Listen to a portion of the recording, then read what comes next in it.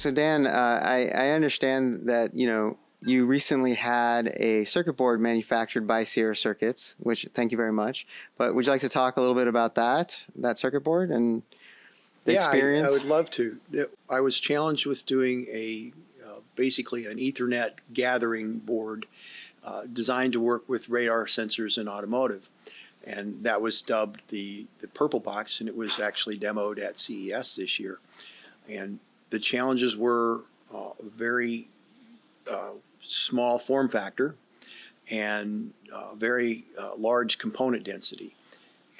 And the other thing was it needed to be done in a hurry, especially the first pass, because we needed to get prototypes built so they could start doing the software, because the software integration for an Ethernet control network is pretty challenging. And so I knew there was only one solution as I talked to Amit and said, I've got this board, and can you fabricate it? And oh, by the way, can you assemble it?